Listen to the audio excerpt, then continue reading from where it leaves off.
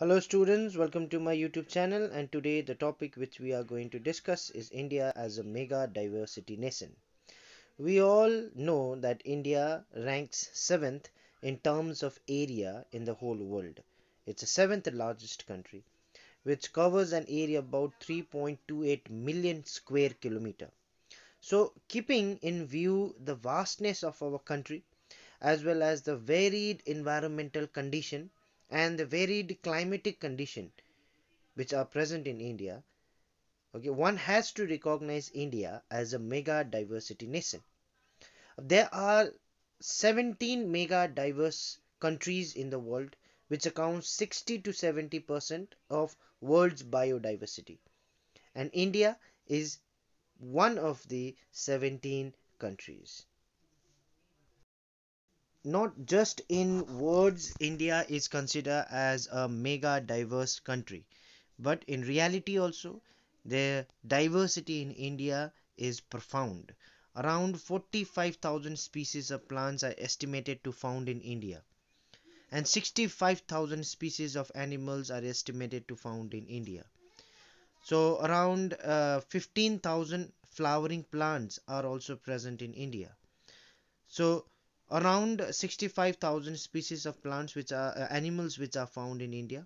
50,000 are of insects, 4,000 are of mollusks, and 6,500 are of invertebrates.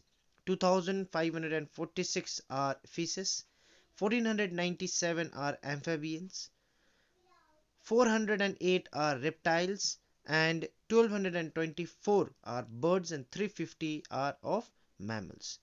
So it's not just in words, but in reality also, in the ground reality also, India is blessed with various species of plants and various species of animals. So it is rightfully can be called as a mega diversity nation.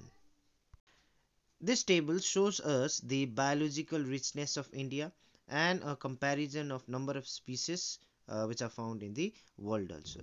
So I suggest to people to take a pause in the video and go through this table once. Endemic species of India.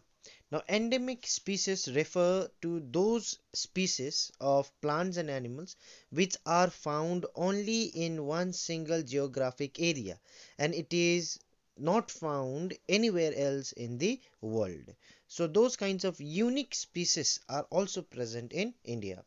So, around 33% of plants in India which is found is said to be endemic to India.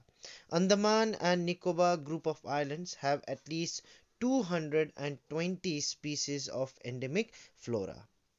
Uh, 15,000 species of flowering plants are also there in India, out of which 5,000 to 7,000 species are endemic to India.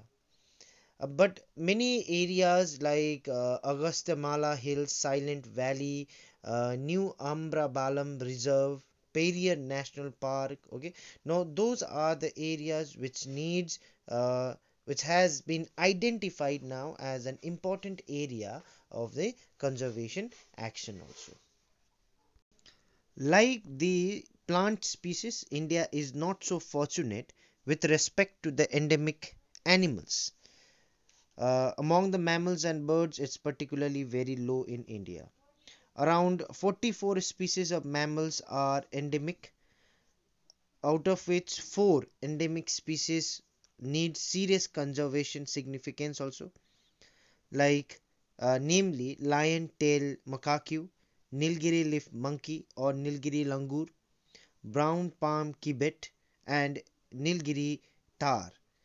Now, if those animals are not conserved properly, then in the near future they might get extinct also. Only 55 species of birds are endemic to India. They are mainly found in the areas of high rainfall and concentrated mainly in the eastern part of the country along the mountain region, the Western Ghats and Andaman and Nicobar Islands. However, India is rich in the endemic reptiles and amphibians. India has about 187 endemic reptiles, and 110 endemic amphibian species. Around 8 species of amphibians are exclusive to India. It is not found anywhere else in the world. The vastness and richness of Indian biodiversity is primarily due to the regional variation in physical condition such as relief and climate. So, accordingly, uh, following biodiversity regions are recognized in India: the Himalayan region, the peninsular Indian region, tropical rainforest region consisting of the areas from the Western Ghats and the Malabar coast. Away from the Indian mainland, the Andaman and Nicobar Islands also has the same kind of climatic conditions. And the desert region, the Sundarbans area, and lastly the northeastern region. With this, we come to the end of the video, students. Thank you for watching the video.